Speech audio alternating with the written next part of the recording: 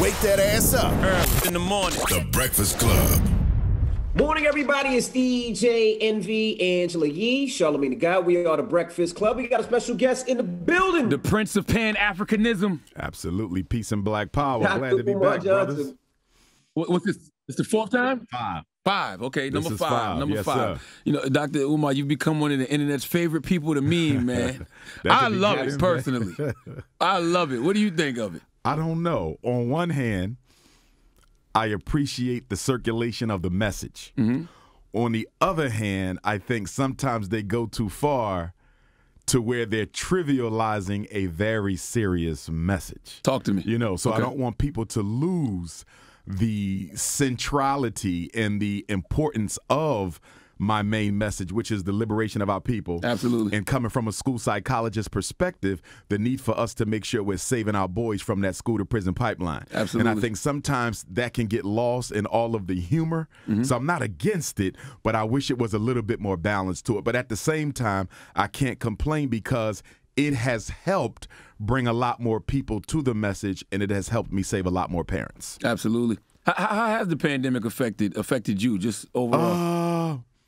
When the pandemic hit, I had just began a national Black Parent Boot Camp training tour. So what we do is I go to every state and I do a 12-hour seminar. So this is from 8 in the morning to 8 at night.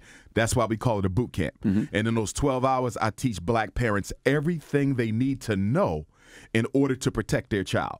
So each of those 12 hours is spent on a different topic. So we just did one last weekend in Boston. So we're going over all the disabilities, the IEP, how to conduct yourself at a meeting, autism, how to write the letters, how to deal with behavior, how to review the psychological evaluation, how to review the IEP. And so I give them everything that I think a parent needs to know to effectively advocate for their child in the school meeting. And when the pandemic hit, we had just finished the California training in Long Beach, and then we were shut down, and I hadn't done a training since March the 6th of 2020 until I'd done it last Saturday in Boston. Wow. So it's been 13 months. Wow. Now, now, last time you were up here, we were talking about your school and Yes. the school that you opened. What's going on with FDMG the Academy. The Frederick Douglass Marcus Garvey Academy. It's a bittersweet report, brothers, because let me make it real simple so y'all can understand this. We have two schools, right? They look across the street at one another. The Marcus Garvey building is the elementary school, and the Frederick Douglass building is much larger. It's the high school. Now, we're focusing on the Garvey building right now, right? If you were to say, how soon can that building be ready? It can be ready in 3 weeks. We only have 3 weeks worth of repairs, 3 weeks worth of HVAC, 3 weeks worth of electric, 3 weeks worth of plumbing. So if, hypothetically speaking, if a black tradesman, a black HVACer said, I'm going to come volunteer, I'm going to fix the system, you have to pay for all of the materials, but I'm going to donate my time. If an electrician, if a plumber said, we're going to donate our time to fix the system, but you have to pay for all the material, the school would be up and running in 3 weeks. That's all we have. The problem is, Charlamagne and Envy, is I haven't come across black folks who are willing to donate their time. That's one. So we have to raise enough money to pay market rate for those repairs. So the HVAC, the bills that I'm getting are ranging from $250 on up. The plumbing, the bills I'm getting are ranging from like $150 on up. You see, so we have to raise about $300,000 just to handle that. Where if we had some black folk who was willing to donate their time, the school would be up and running in 3 weeks. I wonder if they change their perspective of how they look at this, right? Like you bought the building, but I would look at it like a startup. Outright, we own it, no mortgage. Yeah, I would look at it like it's a startup. And this is what And you're they're doing. in good shape. The schools they're modern and not old. This was a charter school that was renovated at the tune of $13 million back in 2010. This is 2021. The school is only 10, 11 years old. They are modern. They're in good shape. The only thing we have to do is the plumbing, the electric, and the HVAC. We don't have to do no new construction. It's only repair. And that's why it's so frustrating for me, because it's only 3 weeks worth of repairs, not a month, not a year, 3 weeks worth of repairs, and the school could be up and running. So if I were Mexican, the school be done. If I were Chinese, the school be done. If I was East Indian, if I was Arab, if I was European Jew, if I was Italian, the school be done. It's only because it's us that we don't take something like this as serious. So it's like raising money in another round for a startup company. Raising the money in another round for like a startup company. Well, tell them what they send donations. Well, the donation should go to cash.me/FDMG school. Mm-hmm. So if you're on the Cash app, it's $FDMG school. If you're PayPal, it's paypal.me/FDMG Academy. Okay. So Cash app is FDMG school. PayPal is FDMG Academy. They can also mail check or money order, and that information is on my website at drumarjohnson.com. They can also join the Loyal Donors Club. So that's an automatic contribution every month. $50 a month bronze, $100 a month silver, $250 is gold, $500 is platinum, and $1,000 a month is diamond. Gotcha. Why do you think that, you said if you were Mexican or if you were Asian, why do you think that black people don't want to support or is not supporting, or do you feel that, you're not getting the support that you should be getting? Now, here's the point, and that's a great question, Envy. It's not that black people don't support other black people.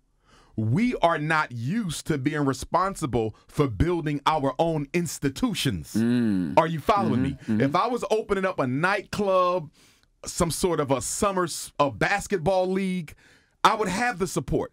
But we are not accustomed to being responsible for building our own institutions. So, for example, if you look around America, can you show me a single independent black community in 50 states?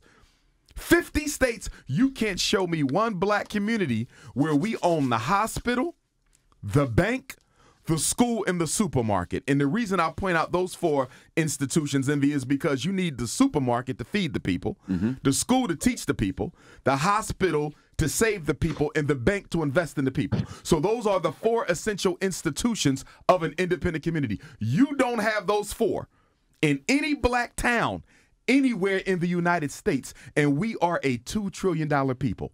How do you explain that? And I would say slavery, one of the psychological residuals of slavery, it took from us that natural desire to want to control your environment and your destiny. If you notice, when ethnic nationals come to America, the first thing they do is look for, where are we going to build our first community? That's the first thing, because it is natural to want to control your environment. It is natural to guarantee your children their future. Black people don't do that. When we wake up, the first thing we think about is, what can I buy to make myself look more important than other black people? You see, so our whole orientation towards life is different from other groups as a result of slavery. What would you say to people in Atlanta who be like, well, we are a black city? Okay, but if you look closely at the statistics in Atlanta, and I just came back from Atlanta, and I'll be there again for Juneteenth, and shout out to South Fulton Councilman Mark Baker, who brought me down to speak at the Unity Day last weekend. When you look at the statistics, though, in Atlanta, when you look at the homelessness, and when you look at the high school completion rate for black boys, and when you look at the property ownership, I do not see this black Mecca propaganda proof that people are talking about. Don't get me wrong. Atlanta is progressive, and it is doing better than a lot of other cities for black people, but I'm still seeing those same core issues that 5-headed demon or that 5-headed dragon has brought to the black community. When I talk about the 5-headed dragon, I'm talking about the miseducation, the economic castration, the mass incarceration, the gentrification, and the access to wealth. Atlanta still has all those problems, and the numbers are not low, not to mention the extremely high black male HIV/AIDS rate, which in Atlanta is higher than it is for many second and third world nations around the world. Wow. Do you think the pandemic truly exposed the issues of public schools in the black and brown communities? I think the pandemic exposed how disorganized black people are. I think the pandemic exposed how our lack of institutional infrastructure. I think, though, the silver lining was that the pandemic gave black parents an opportunity to teach their own children. And I think a lot of black parents learned as a result of that opportunity that they can do this. So I see a lot of parents who are contacting me, Dr. Umar, we need some coaching, because as a result of the pandemic, we started homeschooling our children and we're liking our success. So we're not sending them back. we're going to finish this out, and we need you to help us out with that. So I like the fact that it gave black parents an opportunity to show themselves that educating your own child is not as difficult. It's good for the parent to see, my child don't have a reading disability. He just needed to read more. My daughter don't have a math disability. She just needed to practice her math more. My son don't have ADHD or conduct disorder or oppositional defiance. He didn't need Ritalin or Adderall or Concerta or Metadate or Cycler. He just needed a more rigorous disciplinary program. So a lot of parents have been able to disprove the labels that the school has given their children. What's your biggest issue with the public schools? My biggest issue with the public schools under the remote learning platform of COVID, I got a couple issues. Issue number one, these schools, while our children are learning at home, are still trying to get them tested for special education. Why? If he's at home learning through a computer, of course he's not going to be as motivated. That's right. Of course he's not going to do as well because he has to learn through a computer. Children don't learn from computers, they learn from people. If the teacher was boring in the classroom, she's going to be extra boring through the laptop. That's right. So there's a process loss there that public schools are not taking into account, Charlamagne. And as a result of that, they're sending parents letters requesting permission to evaluate your child. Are you kidding? No, I'm telling parents, you don't sign that. Right. Because even if you sign it, Charlamagne, they get evaluated. School psychologist, which is what I am, comes back and says he has a reading disability. Okay, how are you going to deliver his special ed services if he's at home? If he can't learn through the computer with the regular teacher, what is your special ed program going to offer this boy or girl that's going to rectify that? Nothing. Nothing. So the schools are using this as an opportunity to get paid because every time you put a child in special ed, the school gets more money. So this is just a quick hustle. And I'm telling black parents, hell no. If you want to improve their academics, bring them back into the classroom because guess what? As much as a lot of children did not like going to school, a lot of them are ready to go back now. They've been home too long. That's right. And even though some school districts have converted to hybrid where they go to class 2 or 3 days a week, 2 or 3 days at home, a lot of them have not. So I'm hearing from children on the street, Dr. Umar, I'm ready to go back to school. But there's a discrepancy between white suburban public schools and black inner city public schools. They're showing that amongst the white suburban public and charter schools, 60% of them and greater are back in school. But when you look at the black inner city hood schools, 40% and lower are back in school. You know why? Because the white teachers aren't as motivated to go back into the school and teach the black kids, but they don't have a problem going back into the school to teach the white kids. So the white kids are back in the building. The black kids are still at home. It's racism. And unfortunately, and we've talked about this before, the white teachers unions, the American Federation of Teachers and the National Education Association, their job is not to make the teachers accountable to our children. Their job is to make the teacher's job as easy as possible. So as long as the middle-class teachers of America can ride out this COVID thing as an excuse to not go back into the classroom and teach the children, they're going to do it. Don't get me wrong. COVID is a concern. I understand that. But guess what? All those white kids learning in the suburban public schools, I'm not hearing about no epidemic of an increase in COVID. I'm not hearing about nobody being carried out on stretchers. I'm not hearing about kids recontaminating other kids. There's been almost no concerns at all. So if it can work for the white kids in the suburbs, why can't it work for the black kids in the hood? You mentioned special ed classes and ADD and ADHD. Do you believe those things exist, or do you think it's just a way for teachers to be lazy and there's ways for school to make more money? I'm glad you asked that question. Let me just say the reason I asked that, because as a child, and me being a kid, I don't ever remember hearing cases of ADHD and ADD. I don't remember hearing that, even with like kids talking now about I'm depressed and I'm doing this. I didn't hear that as when I was a teen, but I'm hearing it more now. There's a couple reasons for that. Number one, you don't get ADD till 1980 in the first place. So they dropped off ADD in 1980, and then they revised it and added hyperactivity in 1987. You see, so, you know, it just started coming upon us around that time.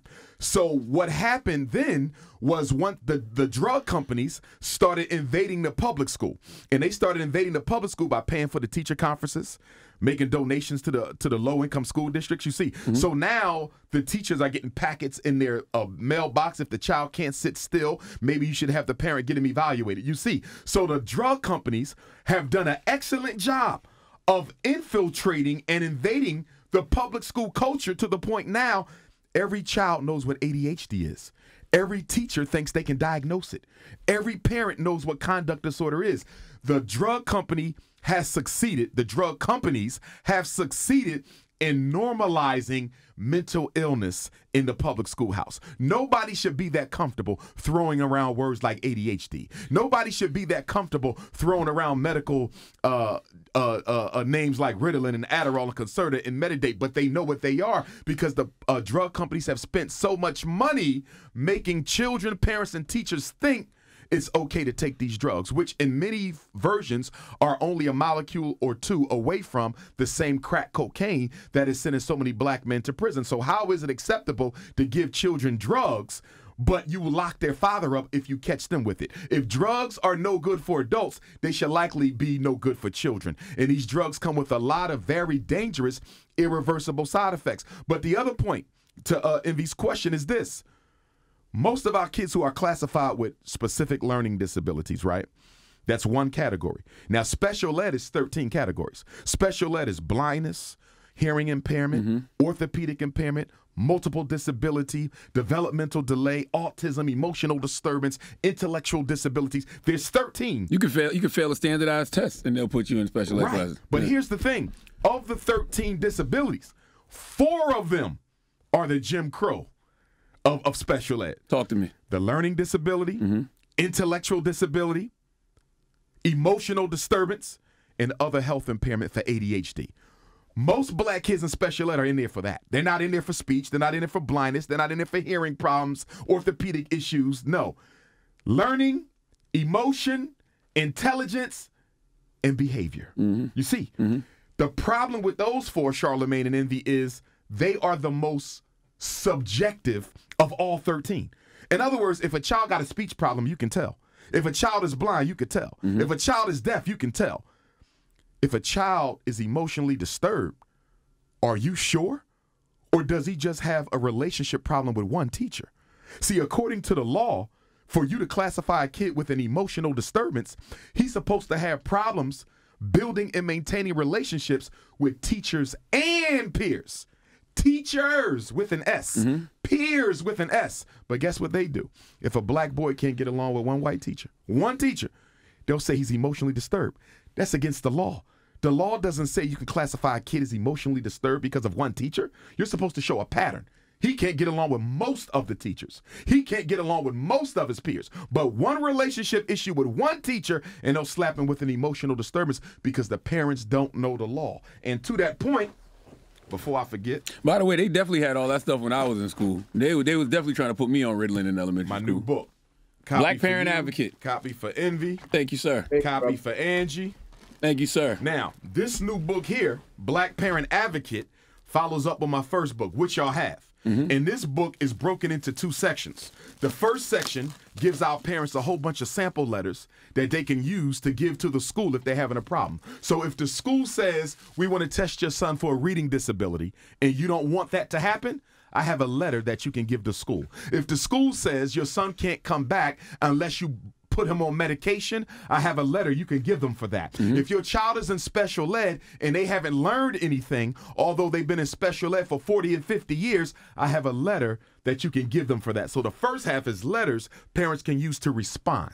Because most of the time when I'm helping our parents, I have to show them how to respond. The second half of the book teaches them how to understand the different documents that the school gives them. So if Charlamagne gets a psychological evaluation for your daughter, you don't know what this is, but I got a chapter in here that shows you how to understand it. What should be in it? What are the sections? How do you judge it? If DJ Envy gets an IEP for his son, he looks at the IEP. I don't know what this is. Well, guess what I do? I break down the IEP, the different parts, the different components, what should be in it. If Charlamagne asks the school to put together a behavior plan for his son, you don't know what should be in a behavior plan, but guess what? I got it in here.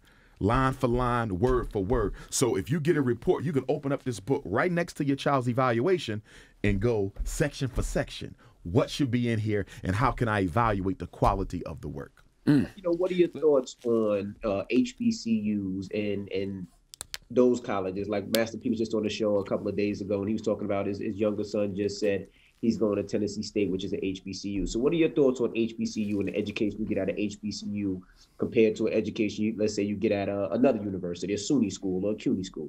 Absolutely. And shout out to the HBCUs. Shout out to Alcorn State University down in Mississippi. I keynoted their Black History Month program in February. I support the HBCUs. We need the HBCUs. They are responsible for no less than 50% of all black professionals in America. You would not have the amount of doctors you have. You would not have the amount of attorneys you have. You wouldn't have the amount of engineers, teachers, psychologists. The HBCU has single-handedly supplied the black middle class with a fresh generation of black professionals. So they are extremely relevant, extremely valuable. The problem I have, though, if I were to offer one criticism constructively, most HBCUs do not teach their students black history. Let me say that again. As an undergraduate student at a historically black college in the United States, you are not likely to get a single course. There's no African American studies courses? Very few. Wow. Very few. You have over 100 HBCUs, and almost none of them offer black history as a general ed course or requirement for their students. How can that be? How can I go to an HBCU and not learn who I am? How can I go to an HBCU and not learn where I come from? And I would argue that the reason why the HBCUs don't teach black history is because many of them are ran by the state. Others are financed by white philanthropy.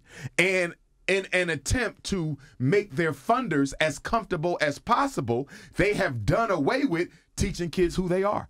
There needs to be a movement to bring black history into the black college. It's totally ironic. It's paradoxical. It doesn't make any sense, but it is an issue. And so one of the things that I'm trying to do is offer for free, if I have to, an introductory course in black history for undergraduate HBCU students. We had African American history at Hampton University when I went, but my problem with a lot of HBCUs is their curriculum doesn't change, right? So for instance, my daughter was last year, she was looking to go to college, right? So we went to every, HBCU then from here to Atlanta, right? From here to Florida. But the problem was she wanted to study real estate. She wanted to get into real estate. And not one HBCU had real estate as a major where they teach them how to invest. You know what I mean? And that's my problem, because it's almost like I feel like sometimes we teach how to be workers and not entrepreneurs. So the only schools that had real estate classes and real estate majors were your NYU, were those type of schools. And we went from everywhere from Morgan to, to Howard, to Hampton, to Spelman, to Clark, to, schools in Florida. Like we went to all those, and none of them had that as a major. They had a class you can take, but now if you want to be a major to figure out, how do most people make their money? Tech, real estate. And we don't offer those as majors. That's a problem. Absolutely. And I'm going to add to that, many HBCUs have reduced the amount of industrial and mechanical training programs that they used to offer. In other words, you usually could get licensed as a plumber. You can learn a trade. Through HBCU. A license as a electrician through the HBCU, licensed as a auto mechanic through the HBCU, certified as a farmer through the HBCU, and you still have many HBCUs who offer those industrial and mechanical training programs, but a lot of them have not. A lot of them have given them up. And when you talk about the mass incarceration of black people, men in particular, and of course our sisters are catching up, you're talking about the deindustrialization of black America, because up until 1970, you did not have to go to college to get a good job and live a comfortable life. You came out of high school or you graduated from the HBCU licensed as a roofer, licensed as a carpenter, licensed as a welder. Those were the skills that paid your bills. The problem with the college education, not to downplay it, I'm a doctor, I got 6 degrees, 3 universities. I'm not downplaying the college degree, but we have to understand something. The university gives you a competency. If Charlamagne has a degree in art history, you're competent. You have an intellectual knowledge base. Dr. Umar Johnson is a clinical psychology doctor. a certified school psychologist. I have an intellectual information base. But when you can work with your hands, you have a practical skill base that you can apply immediately to get paid. If I can fix windows, I can fix anybody's window. If I can work on a car, I can work on anybody's car. I can get paid above the table or below the table. But my family going to eat because I can use these hands. But Charlamagne, if my degree is in political science, I have an intellectual knowledge base. How can I apply that in the black community to get paid?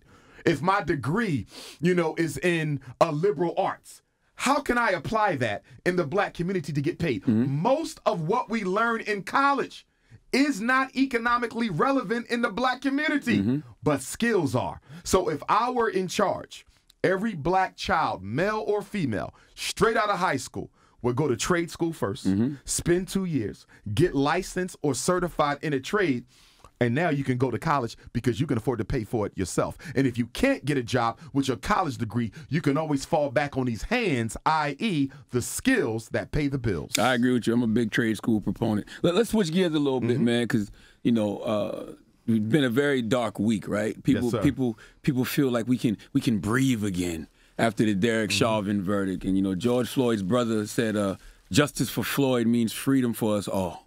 What do you think of that? But Floyd didn't get justice because Floyd isn't coming back from the grave. Right. And I want to be very clear. I don't know what black America is celebrating. The Chauvin conviction was not a cause for celebration. And I want everybody to pump the brakes and understand something. No laws have been changed. No laws have been added to hold the police accountable for the unjustified murder of unarmed black people. That's right. So we are right where we were before Chauvin was convicted. And the only reason why he was convicted, to be honest with you, it had nothing to do with black justice. Derek Chauvin was convicted for the same reason O.J. Simpson was acquitted. Now, I don't know if O.J. Simpson was guilty or innocent, but that's irrelevant. The reason O.J. got off in 95 is because the Rodney King riots in 1992 cost Los Angeles County untold millions of dollars in damage. They were still repairing the county when O.J. went to trial. Do you really think they're going to let the city burn down a second time when we haven't done making the repairs from the first riot? It's the same thing in Minnesota. Now listen, I don't disagree with that, but that's the same thing Fox News is saying. Fox News they're saying that it's because that people were protesting and some people were rioting and looting that the jury was afraid to convict Derek Chauvin. I don't like that because it takes Derek Chauvin off the hook. Well, most jurors were white. You only had 4 blacks. You had 2 mixed race. The others was Europeans. I don't think the jurors were afraid per se, but I believe that they were very reasonable. And they said to themselves, this city just burned a year ago. Countless millions of dollars in damages that had to be paid out. If we do not convict him, it's going to burn again. And not only is Minnesota going to burn, half the cities in America are prepared for protests. And let me be clear, they were not concerned about the black protesters. The black protesters did not break the law. They were concerned of the white anarchist groups and the white militia groups who are going to operate under the cover of the black protester to destroy infrastructure and damage property. That's right. So they were not afraid of black people protesting. They were afraid of the white anarchist groups. That's why he got convicted, because they didn't want to flip that price tag. It was not about black justice. It was white capitalism that convicted Chauvin. I don't disagree with that at all. But the only thing I push back on with that is the fact that I don't want people to think that what Derek Chauvin did wasn't wrong. Because you saw it was wrong. It was exactly. It was absolutely wrong. And here's what makes the case so pathetic. The whole world saw what happened. Indisputable. And shout out to the teenager who taped the whole thing. God bless her or him. I forget the gender. A young girl. God bless her. You know what makes the case so sad? We all saw what would happen. And yet everybody still was on pins and needles. That's right. To see if he would be held accountable. That's right. And then you heard the judge tell him and his attorney that because of the comments that Queen Mother Representative Maxine Waters made, you may have grounds to appeal the case. Well, first of all, he can appeal the case anyway. But why did the judge have to remind him that you have the opportunity here to appeal the case? And because he doesn't have a record Under Minnesota law, Derek Chauvin could do as little as 12 and a half years and be home to enjoy the rest of his life. But here's a point I want you gentlemen to recognize. I want to go to President Biden. President Biden, your first day of office, you signed an executive order to protect the life and safety of transgenders. I have no problem with that. But you did it on your first day. But he sat up here with you, Charlamagne, and told black people that if you don't vote for me, you ain't black. So if you went out of your way begging black people to vote for you, why haven't we got an executive order or any other activity coming out of the Oval Office from President Biden to protect black people from police? I agree. Look what he's doing with the anti-Asian hate. President Joe Biden signed an executive order that is exclusive to Asian Americans and Pacific Islanders. I don't have a problem with that. But if you can protect the Asian American and Pacific Islander from violence, why can't you do the same thing for black people? They've been dealing with violence for 1 year as a result of COVID. That's what it's called, the COVID-19 Hate Crimes Bill, to protect Asians as a result of discriminatory treatment that they've been dealing with for how long? 1 year. Black people have been catching hell for 400 years, and we have yet to get an executive order from Joe Biden to protect us from the police. And also, Charlamagne and Envy, to further highlight the racism of American government, the transgender executive order is not for people of color. It is not for minorities. It is not for disadvantaged communities. Guess who it's for? Transgender. The anti-Asian Pacific Islander hate executive order against hate is not for people of color. It's not for minorities. It's not for disadvantaged Americans. It is exclusively and only for Asian Americans and Pacific Islanders. Why am I bringing that up? Because when Barack Obama was in office, all these Negroes running around screaming for Obama, I still don't know why, was said that Barack Obama can't do nothing specifically for black people because this is America. And when we got the Civil Rights Bill in 64 and the Voting Rights Act in 65, they included two words at the end of that. One was gender and the other was sexual orientation. So the Civil Rights Bill did not only apply to blacks, it applied to everybody. So if you have to make laws for all Americans, Charlamagne and Envy, how do you explain the fact that the Asian Americans got a law just for them? Yesterday, the United States Senate, in historic precedence, passed the anti-Asian hate crimes bill at a vote of 96-1. Now, to give you an idea of what that means, the Senate, they don't agree on nothing. The Democrats and Republicans, they filibuster each other to death. But yesterday they didn't. 96, only one person voted against the anti-Asian hate crimes bill. So can I ask you a question? If the Senate was able to pass the anti-Asian hate crimes bill, Charlamagne and Envy, 96-1 with almost no opposition, why is it that the Emmett Till lynching bill still has not been approved? Why is it that there have been over 200 different anti-lynching bills introduced in the U.S. Congress? 200! And not one of them has been approved by the U.S. Congress yet. But the first ever Asian bill goes through on the first try. Look at the racism. Look at the discrimination. Look at the bias. Look at the inequity there. And why are they catering to the Asians? You know why? Because the amount of white people in this country is shrinking. That's right. And whenever the amount of white people in America shrinks, America looks to find other white groups or other minority groups that they can build an alliance with to protect their power and their interests. Who better than the Asians? They're just as conservative politically as many middle-class white Americans. They are just as economically comfortable as many middle-class white Americans. They don't like black people just as much as many middle-class white Americans. Not to mention that this can go a long way towards building relationships with Asian countries on the continent of Asia that America can't afford to build an alliance with Russia. Let us be clear about something. The continent of Asia is a big problem for the U.S. government. You got three power nations on that continent. You got Russia that America can't stand. You got China that America can't control. And you got India, which is one of the fastest growing populations, and it is quickly becoming the IT giant of the world. Kamala Harris is not the vice president by accident. Kamala Harris is the vice president on purpose because America needed to send the nation of India an olive branch to improve their relations because America can't afford for India to get tight with China or Russia. This is politics. And they're going to use the Asians, okay, as probationary whites.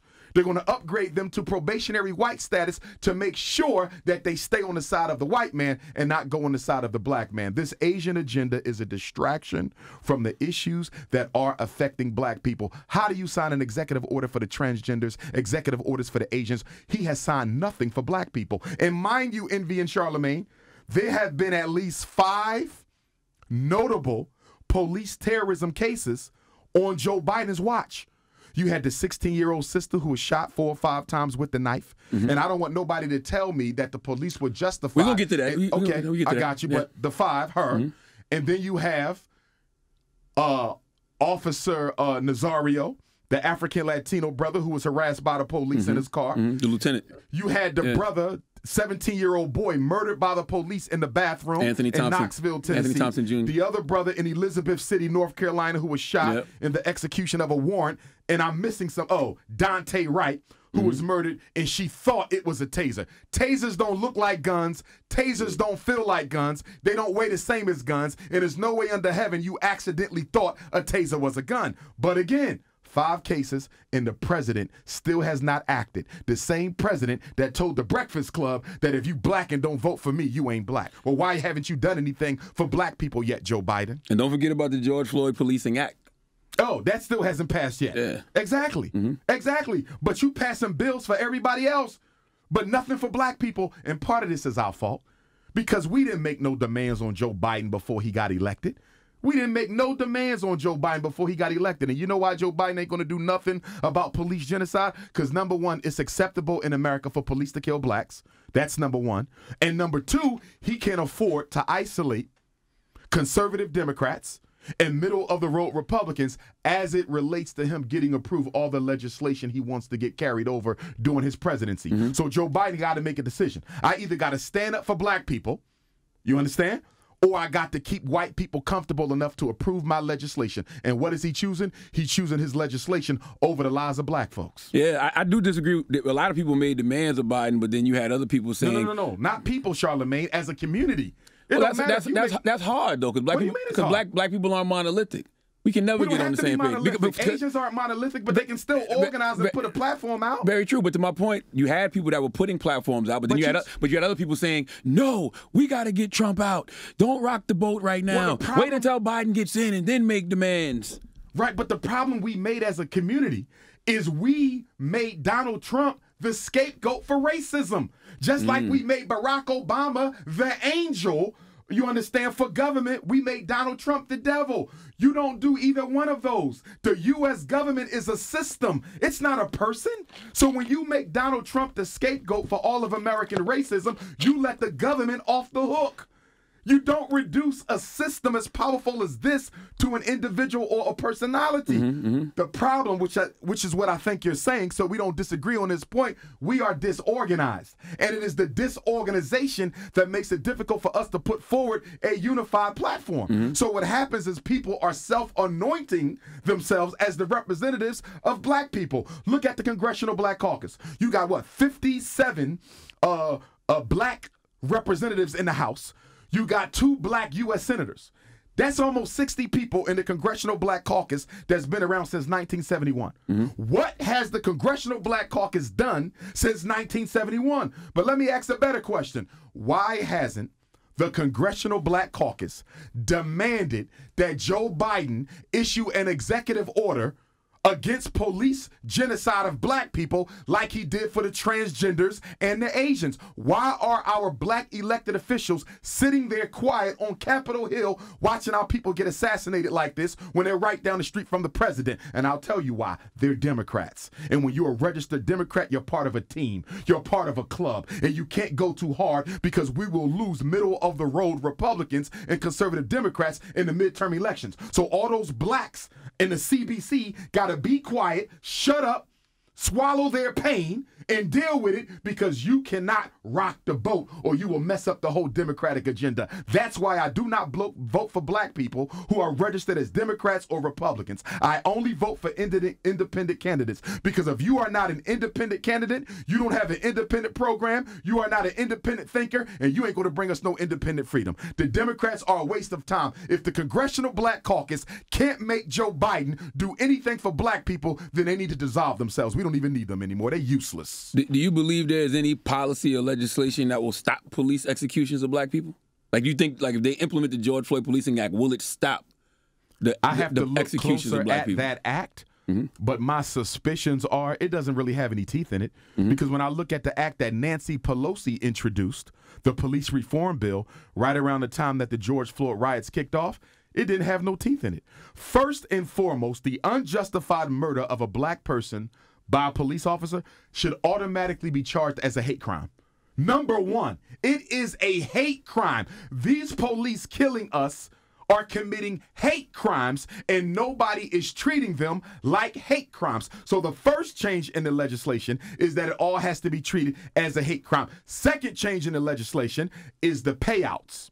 The civil suit payouts come from the police officer's pension, and it comes from the police union, and it comes from the fraternal order of the police. Make them pay, because you can't tell me that you're going to make black taxpayers pay, you understand, for the criminal behavior of police. How am I getting a victory if I'm the one who has to pay for his mistakes? Make the police pay and charge every murder as a hate crime, and I guarantee you they'll think twice before they start killing black folks. Yeah, in the George Floyd Policing Act, that's what they want to do. They want to get rid of qualified immunity, because if you get rid of qualified immunity, then that's exactly what will happen. Exactly. You need to get rid of qualified immunity and stop making police think that their lives are more important than black folks. Look at the situation with the sister who got shot the 5 times. Now let's talk about that. Ma'Khia Bryant in Ohio. Ma'Khia Bryant. Yeah. They're claiming, and she the one who called the police. They're claiming that the police had a right to shoot her. Even coons, Negroes are running around saying, well, she had a knife. So that justifies her being killed? Because I work in school, Charlamagne. I have seen lunchroom aides with no police training, no bulletproof vests, no night-proof vests, no gun in their pocket. I have seen elderly black women and elderly black men take knives and other weapons out of the hands of students during lunchroom riots. So you mean to tell me that a 60, 70-year-old man can disarm a teenager in a lunchroom, but a trained armed police with a bulletproof vest can't get a knife out of the hand of a 16-year-old, but yet and still you have white males who are conducting mass murders all across this country almost every other week.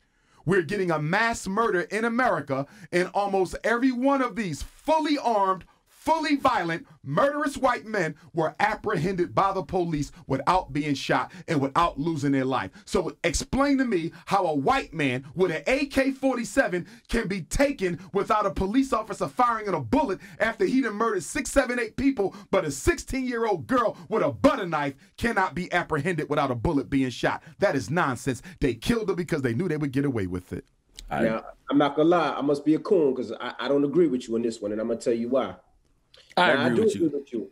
I do agree with you. Those people that walk around with them assault rifles and those white boys that they run around that don't get shot, they should get shot immediately. You come out with a gun, should lay your ass down. Not even a question asked. Yes. But this situation, my only thing is this: when the police pulled up, now you're talking to somebody whose father's a retired cop, right? Yes, sir. When that cop pulled up, he doesn't know friend or foe. He doesn't know who called the police, right? Okay.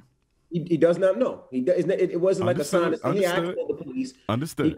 They got a call, hey, I'm getting jumped. Somebody has a weapon, right? Okay. Comes out that car. He puts his hand out. First thing he says is, you see that girl running towards the other girl with the knife up. Okay. Right? Police can use deadly weapon to two things: to defend himself and defend another person. Okay. He fired his firearm, stopping that girl from getting shot. Now, people could say 4 times, 5 times was a lot. That was a lot of shots. You could take that any which way you want, yes. But his whole thing was to disarm that girl. And at first, I was upset. Why the fuck they shooting that woman? But then I had to sit back and say, let's say that was my daughter sitting on the back of that car and somebody was coming at her aggressively with a knife. She wasn't defending herself. It wasn't like she was defending. She was coming aggressively for that other girl. Well, she was defending herself, though, Envy. You can't do that. Right, I mean, they jumped her before, and they came to her house. That was her property. But at this point right here, I'm telling you what the cop seen. The cop didn't see the fight. Okay. The cop only seen was the girl being aggressive to the other girl. That's all he seen. Okay. So at that point, if I'm the father and that's my daughter, I would want to make sure my daughter didn't get stabbed. Okay. And that was the only reason I said I understand why that cop did that. But she shouldn't be dead. 4 times is excessive. There was other ways I think that cop could have intervened without killing that girl. But that goes into training. Cops are trained to kill. But let me give you a follow-up, Envy. Let me ask you a question. If you are the police, correct. DJ Envy is the police officer. You get out the car. You saw the exact same set of circumstances. Do you shoot her 5 times? Why or why not? I am not going to shoot her 5 times. Why? Honestly? Yes. Because this is my community and I know what happens in the community. I understand the fight. In other words, you value her life. Right, but I'm going to tell you why. And this is going to be a little different. He took her life because he did not value it. Right. Let me ask you another question, Envy. If she was a white girl with that same knife, does she get shot 5 times? If I'm a police officer? Well, not you, with the white, going back to the white officer, if the girl with the knife was a white girl and that was a white neighborhood, does she get shot at all by that same cop? Gun never even comes out. I would hope so. If she's aggressive. No, I didn't ask you what you hope. I didn't ask you what you hope. Does that same white cop you know it wouldn't, Envy? With a knife, Envy? I don't know. I'm not a psychic. Envy, you know she wouldn't. Envy, you know she wouldn't have got shot if she was white. I would hope so. If anybody is aggressively going at somebody with a knife, I would hope that they Envy. get shot. How many they got a video of a white guy stabbing a cop in the neck. The cop goes, I'm stabbed in the neck. He pulls out his gun, chases the guy, stops in the middle of the chase to pull out his taser to tase the white guy. Absolutely. Come on. The point that I'm trying to make, that guy immediately too. And you said it yourself, Envy. You said they're trained where they can shoot. They're not required to shoot. In other words, police are expected to exercise discretion like any other professional. He made a decision. And when you look at the video, I didn't hear him say stop. I didn't hear him say drop it. If I'm not mistaken. He did do that. He did do that. He did? Yeah, he did. Because I didn't see it or hear it. He did. But even if he did. She said, I'm going to stab the fuck out of you. So like I'm saying. So why you ain't shoot her in the leg? In that case, you're right, but they're not trained to do that. Like it seems something. It's a bigger. If she was white, she would not have been shot at all. So you can't blame it on the training, Envy. This was racism. I posted a video yesterday. This was racism. I posted a video yesterday of a white man. Let me ask the question: if she didn't shoot her, and that girl would have stabbed that girl and killed that girl, what would everybody would have said? The cop didn't do anything. I'm going to argue that it would have been impossible for her to kill the girl because the police, who are athletically fit, could have engaged her in less than 5 seconds. He could have tackled her. He could have tased her, hit her with rubber bullets. She would have been stabbed by it. She was already emotional. No, man. She knocked down one girl before she got to the girl in the pink. Cop was right there the whole time. So the cop watched her knock down one girl and then go to the next girl in the pink. He could have intervened anytime between that. But I'll give you another one. What about the 17-year-old brother in the Knoxville high school bathroom? Did you see that video? Yeah, Anthony Thompson Jr. I haven't watched the video yet. All 4 or 5 police was in the stall with him. You know how small a stall is. Now, first of all, I got an issue with his girlfriend's white mother. And I said white mother, yes, because when she called the police, she told the police that he carries a 9mm handgun. Mm-hmm. So she's prepping the police to already see him as an armed and dangerous emotional black male. Why did you tell them he had a 9mm? Why was it necessary for the white mother to tell the white police that her daughter's black boyfriend carries a 9? So the police are already primed. Or she wanted him dead because she wanted him in trouble. Or she wanted him dead. Thank you, Envy. So we agree on that. Now, dealing with the police in the stall, Envy, and we never saw the gun. So I don't know if that was a gun in his waist or not because we never saw it. But if you got 4 police up on a brother, he's a short brother, skinny little dude, you mean to tell me y'all can't grab his hands and arrest him? You mean to tell me he had to die in the bathroom with 4 police gripping him up and holding him down? They took his life because they wanted to. I've heard that these are executions. I heard the cop actually shot himself. The cop actually shot himself by accident, and all the other cops thought that the kid was shooting. Which speaks to how close they were in proximity. Yeah. If he was white, does he die? No. So the point that we're making is not that these situations aren't tense. It's not that they're not dangerous. It's not that the police are not stressed out. We're saying because white people in America have historically and systemically devalued black life, it has created a context where it is justifiable for police to kill black people even when we are innocent. That's the point that we're making. Yeah, fatal force is always the option when it comes to black people. Always the option. I posted a video yesterday. A white guy has a knife. He's in front of the cop. He says, "You're about to die." He's swinging the knife at the cop and everything. The cop never once reaches for his gun. But take it to another level. Look at the Capitol riots. Oh, yeah. Was that January 6th? January 6th, yeah. A whole mob overran the governmental complex of the most powerful white government in the world. And the police almost did nothing at all. Yeah. You had 5 deaths related to the situation, but they were mostly accidental. They overran, they looted offices, they was hanging off of the building, and then in the aftermath of the whole thing, you saw elected white politicians defending it. They said it was their constitutional right to show up and do what they did. If black folks had done the same thing, we'd have been mowed down like dogs. Yeah. And check this out.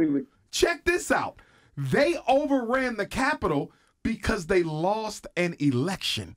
We are out here losing our lives every day unjustifiably to the police. What if we would have overran the Capitol for Breonna Taylor? What if we would have overran the Capitol for Sandra Bland or Tamir Rice? What they would have done, they would have killed us. And speaking of Tamir Rice, his mother is asking President Biden to reopen her son's investigation.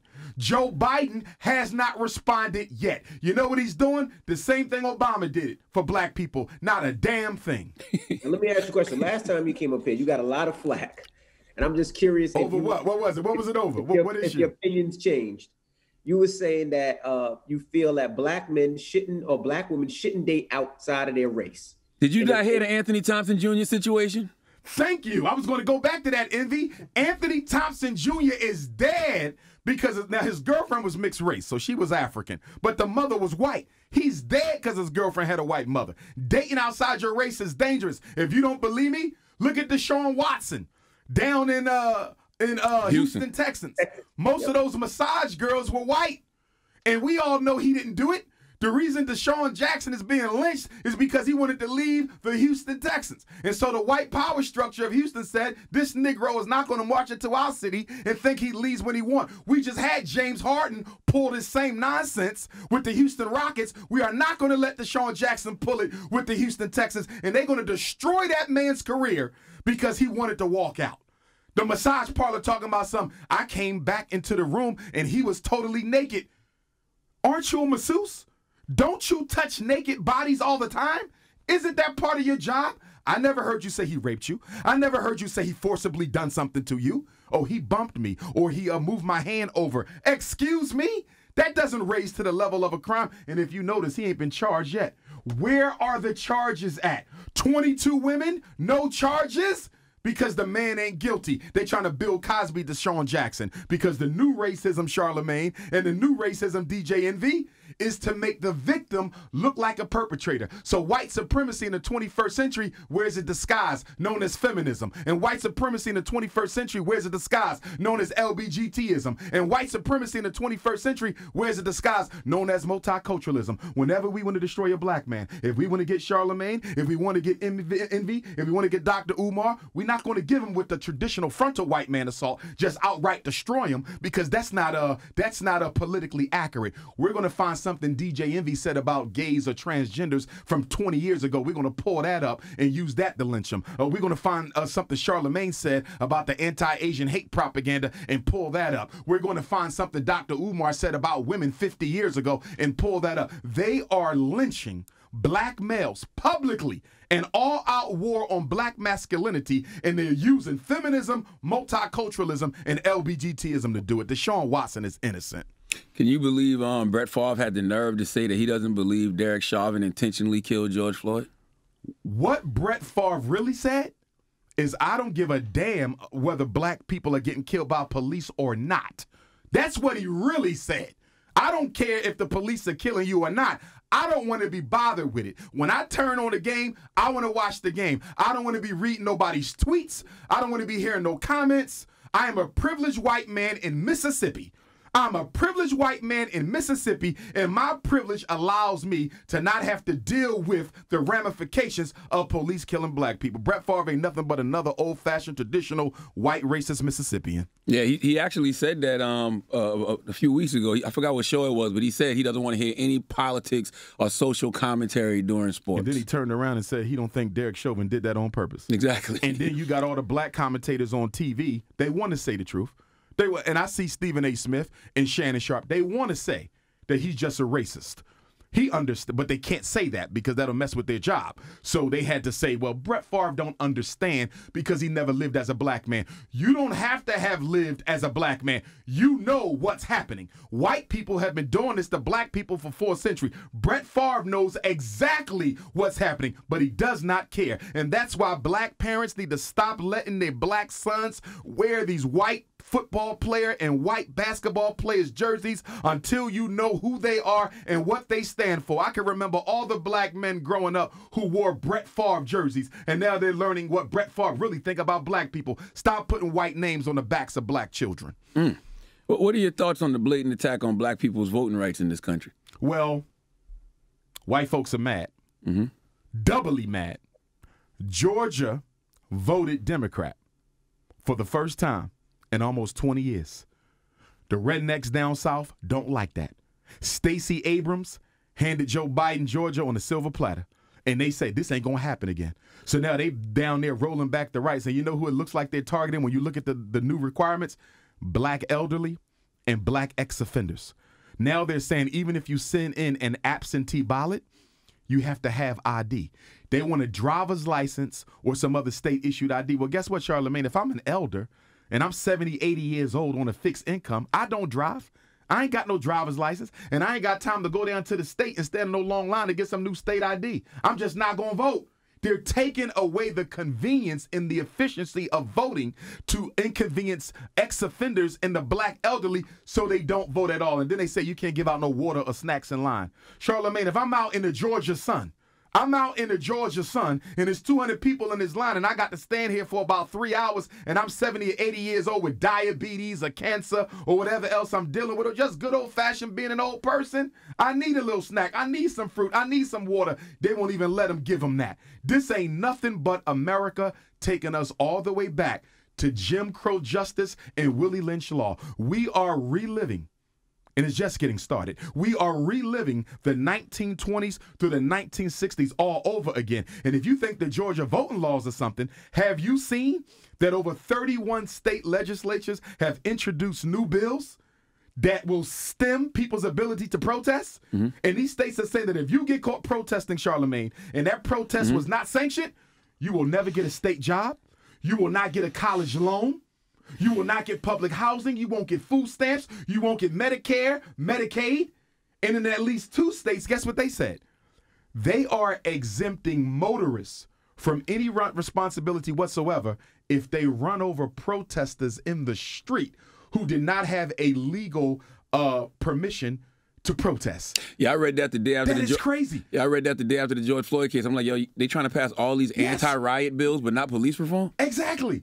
They basically saying if you are a protester, we want people to run your ass over, kill you, and we don't want you to be held accountable for it. This is what America is all about. America has never changed. America has been consistent. And I'm going to take y'all back to Obama. When I was up here, I told y'all that by the time he get out of there, it was going to be worse for us because we didn't make him do nothing.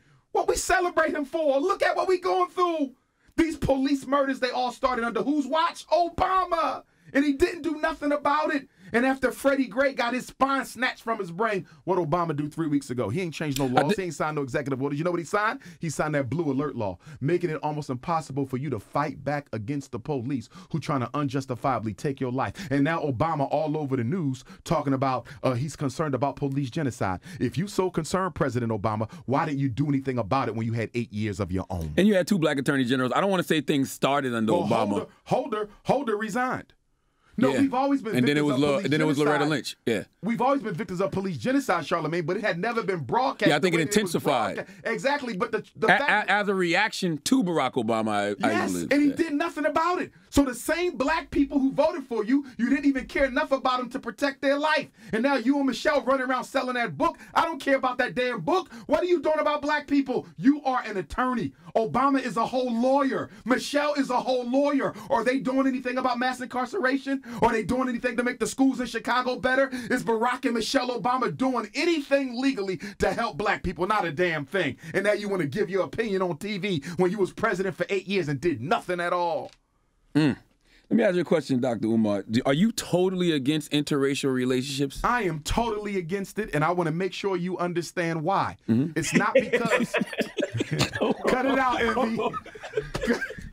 Cut it out, Envy. Don't do that, Envy. I'm going to be having a serious conversation. We have a name for it. We have a name for it. The Snow Bunny Crisis. Okay. I am against the Snow Bunny Crisis. And I want your white listeners to understand. Because people be trying to say stuff like, he's the black Hitler. I'm not the black Hitler. I am in no way interested in hurting or harming the life of any human, white, Asian, Chinese. I believe in respecting everybody. The reason I'm against interracial marriage, Envy and Charlamagne, is because marriage is an economic contract. It's an economic contract. Most women do not marry down in status. They marry up. And if you don't believe me, show me a rich white woman married to a broke-ass black man. Have you ever seen a rich white woman marry a broke-ass black man? No, you have not, and you never will. Because marriage ain't about love, it's not colorblind, and it is totally economic. So if marriage is an economic unification in a contract, how can we, who don't have enough already, give so much to the white woman and to white people who have already taken too much when we got all these black women out here who will never get married? Only 1 out of every 4 black women in America will ever taste marriage. And half of them who taste marriage will be divorced within 5 years. If you want to save the black family, you have to protect it. And in order to protect it, you have to be against interracial marriage. You can't say, I love the black family, but I don't have a problem with interracial marriage. Interracial marriage is eliminating the black family because it is not providing our women with enough available and able black men to be their husbands. So it's not just white women. You just feel white women, Asian, everybody. Nobody should be marrying out the race because there's political consequences, DJ Envy. I'll give you one right now. Naomi Osaka. Am I saying her name right? The tennis sister. Naomi Osaka, yes. Naomi, I love the sister, right? She knocked off the greatest of all time, the GOAT, in Serena. But guess what? Who is she representing in the upcoming Olympics? Is she representing Haiti? No, she representing Japan. So here you have a half-African sister, an African sister with, because there's no such thing as half African, our genes are dominant. So you got an African sister with a Japanese mother, and instead of going back home to your father's blood, Haiti, to represent the Africans in Haiti, you're instead going to represent the Japanese who've never done anything for black folks and are part of the Trilateral Commission with the American white power structure. But who taught her to play tennis? Did her Japanese mother teach her to play tennis? Or did her black Haitian father teach her to play tennis? Her black Haitian father taught her to play tennis. It's the African DNA. It's the African ancestors in that girl that's responsible for her tennis success. But instead of representing us, she's going to go represent the Japanese. Well, this is what you got to deal with when you make mixed race African children. I think hold on, baby. I think her case is a little different, though, because she identifies fully as a black woman. She definitely does. So if you identify fully as a black woman, Charlamagne, why is she not representing Haiti? I get it, but that's a little asterisk. Because if because she's putting her money in the black causes, she puts her money in the black organizations. She got a black boyfriend. Like she stands up for black causes. Do you see what Haiti going through? Oh, 100%. 100%. So do you know what? I don't even know if Haiti got a tennis team, so I don't know, to be honest with you. They don't have to have one. She will win the whole thing. But here's the point.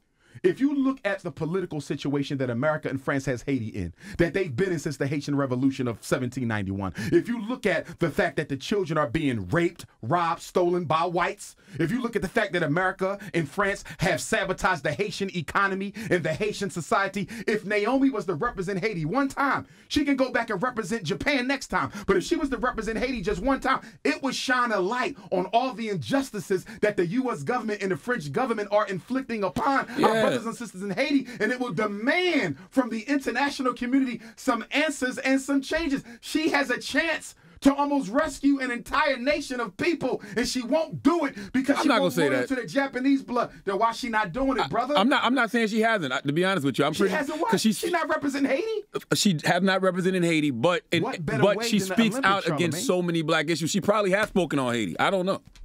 Charlamagne, but I do see her speak out a lot in regards to black issues. Okay, but until she speaks out for the Haitians, and until she do something significant for her father's people who are responsible for the talent that she got, her father's people, her father who taught her how to play tennis in the first place, if it wasn't for a Haitian father, Charlamagne, she wouldn't be in that position. Show love to Haiti. The point that I'm trying to make. Look that up, Dan.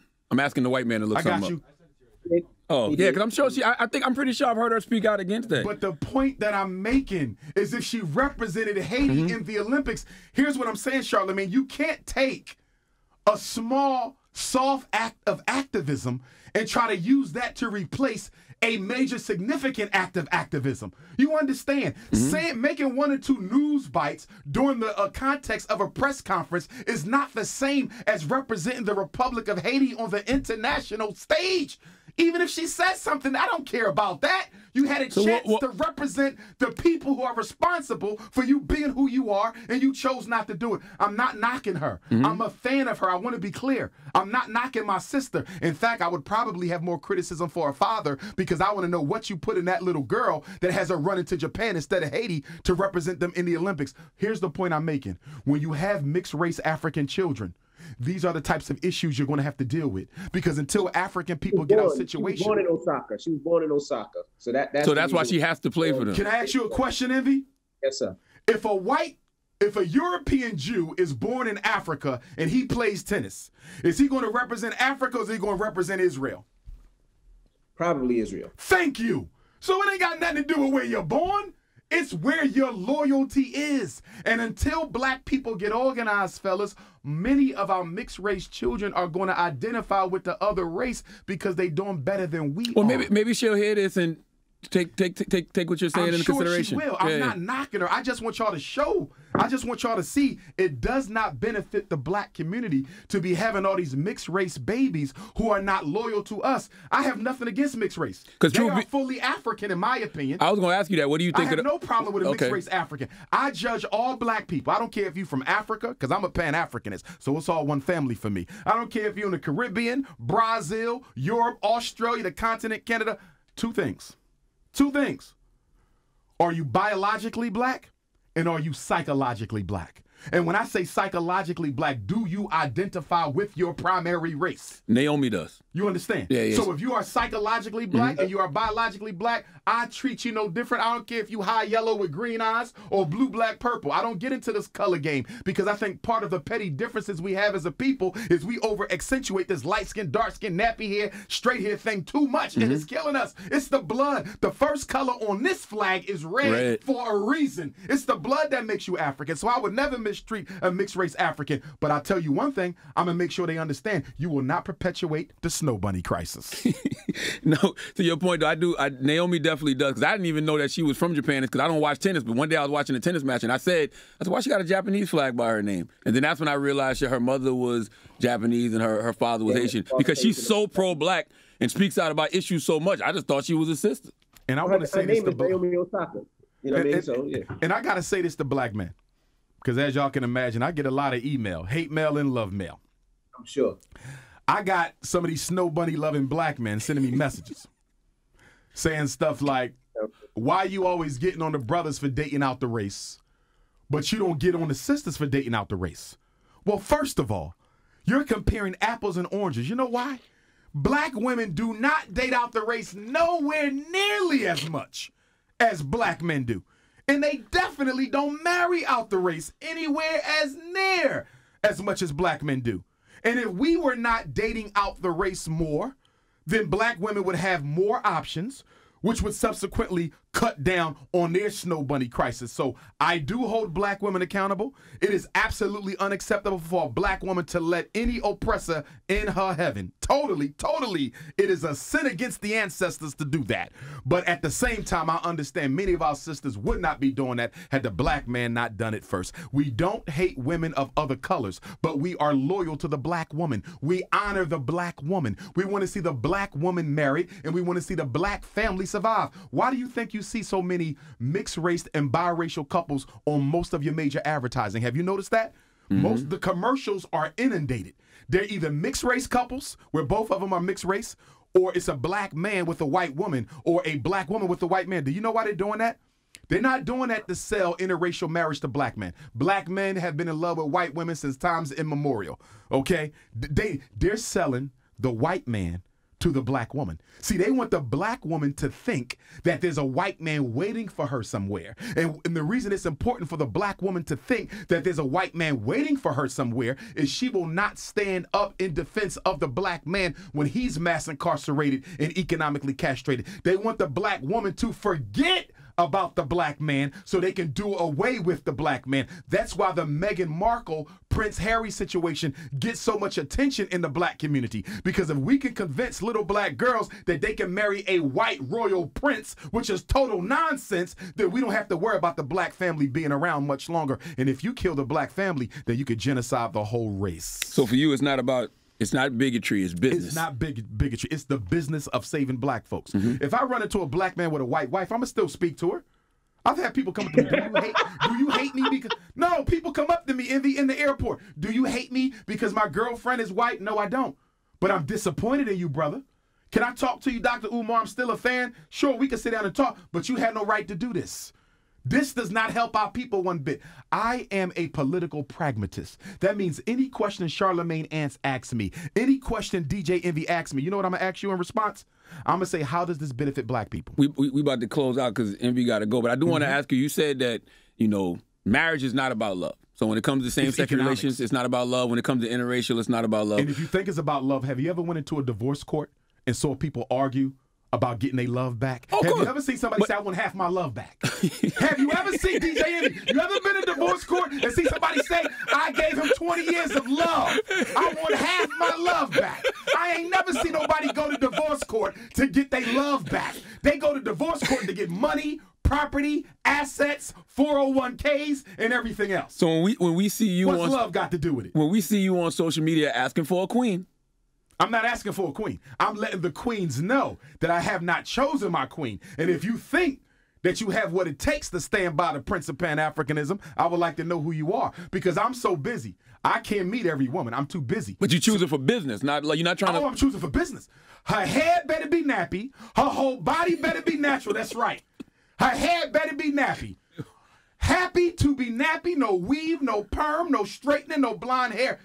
Listen, I opened up a revolutionary academy, the Frederick Douglass Marcus Garvey Academy. We trying to change the consciousness of African children. How the hell I'm going to be the lead of a Pan-African institution and my wife got a blonde weave in her damn head? What does that say about me? Show me who you love and I'll tell you who you are. And then, most importantly, I'm going to look at her track record of activism in the black community, because a lot of sisters who are conscious don't do anything in the community. A lot of brothers who are conscious don't do anything in the community. That's why when people say we woke, everybody woke, woke means nothing, Charlamagne. Woke only means you're conscious. But what are you doing? How are you making black America better? Are you building any institutions? Are you tackling any problems? Or are you just sitting on YouTube making videos, which is what 98% of the conscious community does? That's real. So not woke, we need work. More work, less woke. So we're not going to have no white woman pop up from Philly. Hold on, we're not going to have no white woman. Get no white woman pop up from Philly. I used to mess with Dr. Umar. Hell no. Okay. You never did that. No snow bunny crisis over here. In fact, I'm selling snow bunny slippers to raise money for the school. If you dating out the... If you dating out the race, snow bunny slippers, $20, pink or white. You can get the pink toes or the white toes. Snow bunny slippers for all you coonish Negroes, no race pride having Negroes. Get your snow bunny slippers from the Frederick Douglass and Marcus Garvey Academy. But seriously though, oh man, Dr. Umar Johnson, the school will be renovated by the end of this summer. Yes, sir. We got the whole May, June, July, and August. Early September, we want to have our first annual Unapologetically African Family First Conference and Festival right there in Wilmington, Delaware, 30 minutes from the Philadelphia airport. So we want all the brothers and sisters to please, please, please donate. Okay, so we can get the school ready and so everybody can come down, walk through, and see the type of gift in the jewel that God has blessed us with. Give them the information to donate again. Cash.me/FDMG school. I repeat, cash.me/FDMG school. PayPal.me/FDMG Academy. Mail your check or money order payable to FDMG Academy. It is tax exempt donation. You can claim it. P.O. Box 9634, Wilmington, Delaware, 9634, Wilmington, Delaware, 19809. If you want to work at the school, send me your resume, fdmgresumes@gmail.com. If you want to work at the school, your hair must be natural, and you cannot have the Snow Bunny crisis. Give me your Twitters and Instagrams too, Dr. Twitter Umar. and Instagram at Dr. Umar Johnson. Facebook at Dr. Umar Ifatunde. Email drumarjohnson as Dr. Umar Johnson at yahoo.com. And phone number 8444 Dr. Umar. That's 8444 DRUMAR. And I just want to say to Black America, I know we going through a lot. The times is tough. We've been through worse. We will come through this, but we got to organize. Stokely Carmichael said if you organize a little, you get a little done. If you organize some, you get some done. But if you don't organize at all, you don't get nothing done. The most honorable Marcus Garvey said, the greatest weapon used against the Negro is disorganization. So we have to organize, mobilize, energize, and then we can transform this society. Joe Biden, you owe us, and we ain't going to wait around. Make something happen, sir. Black people voted for you. You owe us that much. You gave them an executive order. Now give black people an executive order. That's right. Dr. Umar Johnson. Add him. Don't add me. Don't add Envy. Don't add Breakfast Club. You got all his Twitters and Instagrams. Talk to him if you got issues with anything he said. Black African power. That's right. Dr. Umar Johnson is the Breakfast Club. Good morning.